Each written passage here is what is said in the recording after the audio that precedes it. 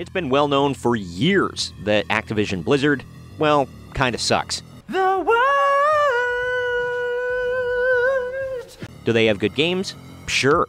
But it's public knowledge that they're the furthest thing from a professional company and is certainly not the kind of company that you can root for. Now, chickens are coming home to roost. I'm Troy from Marks on Games, and today we're talking about Microsoft bringing the hammer down on their newly acquired property. Now, on with the story.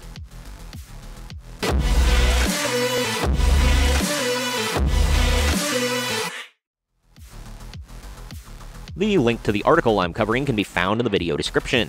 Microsoft reveals more changes for Xbox as Activision Blizzard CEO steps down. Following the confirmed departure of controversial Activision Blizzard CEO Bobby Kotick, Microsoft is restructuring its new Xbox game studio. According to The Verge, Kotick will officially step down as the head of Activision Blizzard on December 29th. During Kotick's leadership of Activision Blizzard, a frat boy workplace culture developed and grew within the studio. The developers behind Overwatch 2, Diablo 4, and Call of Duty were sued for failing to address its toxic workplace problem that led to spicification among employees. Yes, I'm censoring for the YouTube overlords. Additionally, Activision Blizzard was also sued for failing to protect the whistleblowers who spoke up about the situation. Why are you the way that you are?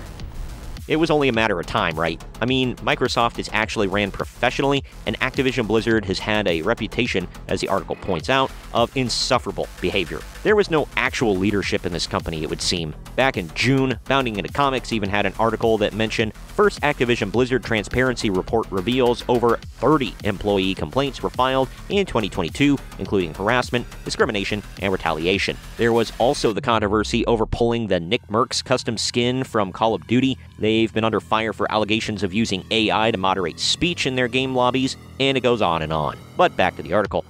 Matt Booty. Matt Booty. I'm a child.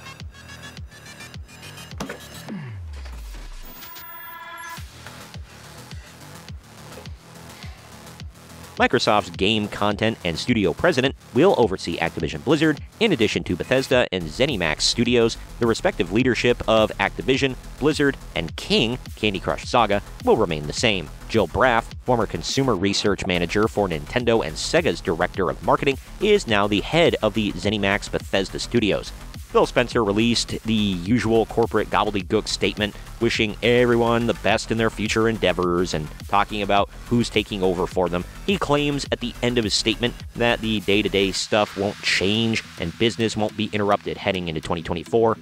Sure, Jan. I guess we'll see, but all we can do really is hope for the best and assume that Microsoft is trying to rid the rot from the culture of Activision Blizzard. Bad people. For anyone upset over how insanely woke and anti-gamer Activision Blizzard has seemed over the past few years, Buckle up, buckaroo! Because it's not going to get any better. Microsoft itself is a Silicon Valley tech giant and full-throatedly endorses the same policies. So, the grip of censorship, diving headfirst into political issues they have no business being involved in, and cracking down on hate speech in the gaming world will not go away anytime soon. Everything is garbage. No.